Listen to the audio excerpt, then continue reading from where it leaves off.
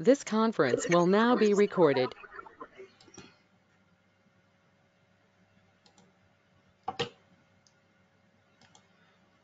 Okay, hope you might have created your account, right? I heard from Sahul.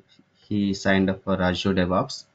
If you signed up Azure DevOps, it means that you also have access to your Azure cloud actually, portal.azure.com. Just go and try to explore the menu options. That's all you need to know. You don't need to do anything extra. After we going through these sessions, you simply go ahead and try whatever I'm saying as well. So you parallelly learn Azure cloud administration as well. Okay, now uh, before we getting into Azure DevOps main actual work, right, let's understand some of the basic concepts, right?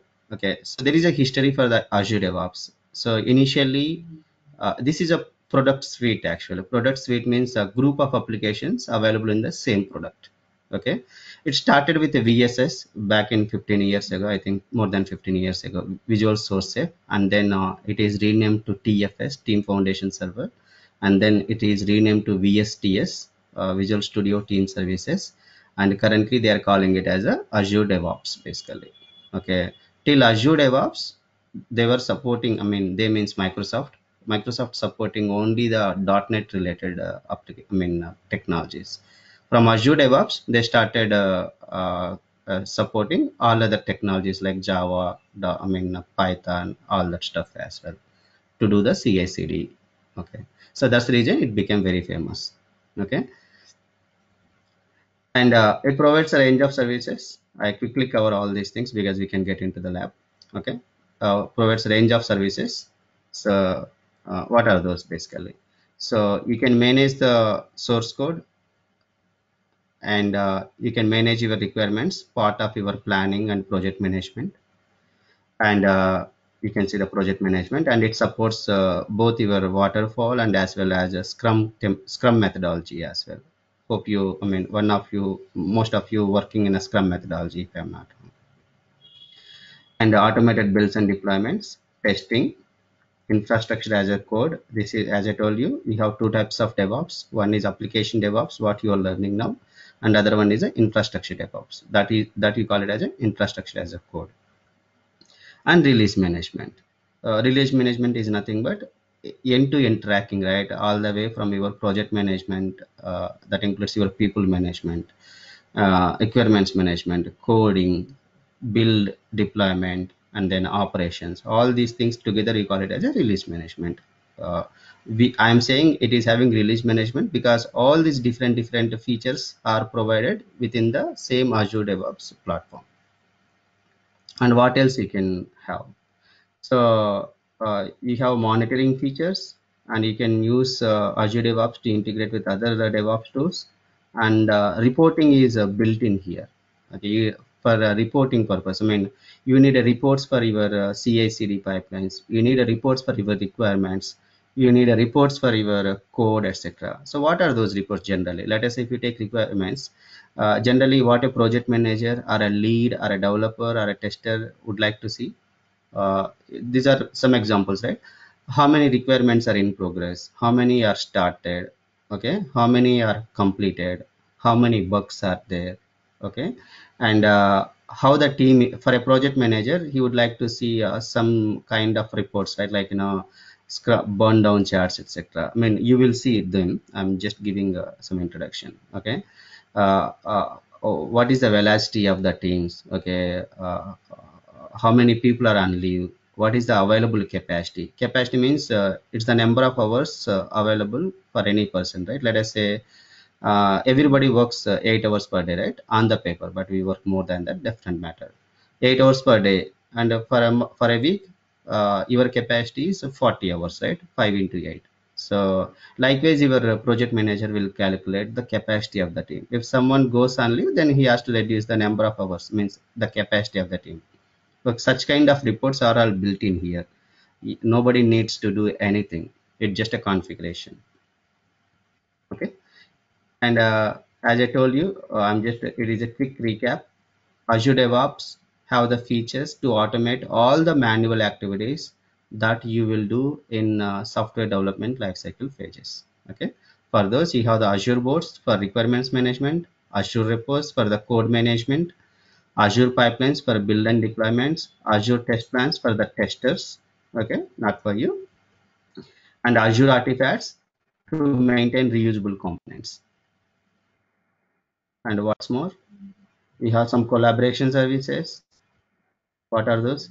You can create the dashboards, you can create the wikis is nothing but maintaining the documentation about any given project. Okay, you don't need to maintain any word documents or ppts, etc. It's of course it's up to the people, but Azure DevOps is giving a option called wikis where you can create a documentation. This is similar to what you see in the Wikipedia.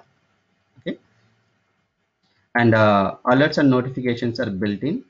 That means you don't need to configure any email servers with this Azure DevOps platform. All are predefined. All you need to do is just go and configure your alerts and notifications. I mean, configuring means uh, which person need to get which alert. Okay, let us say a developer need to get CI/CD alerts, whether a pipeline is failed or successful. If it is failed, what are the bugs, what happened to them. Okay, similarly everybody needs to get alerts and how many which requirement is in progress, which started, etc. So you just need to configure them basically, and most of them are built in. You just need to go and reuse them. That's it. And feedback management, it is about feedback management is about feedback, right? How do you get it? It's all about again via emails. So this is also built in. It is similar to your alerts and notifications basically. So all these features, I mean, if you are not using platforms like Azure DevOps, you have to use different tools to achieve these functionalities. Since you are using Azure DevOps, everything is under one umbrella, that is Azure DevOps platform. Purna, You, this yeah. artifacts, can you please tell that? Yeah. So this is for the reusable components. Let us say a classic example, right? You know the Nugget. Oh, no. Okay. If you are a developer, uh, Okay. basically when developers are developing any application, right? They don't write each and every I mean line of code, right? They Not able to use hear your some voice. reusable.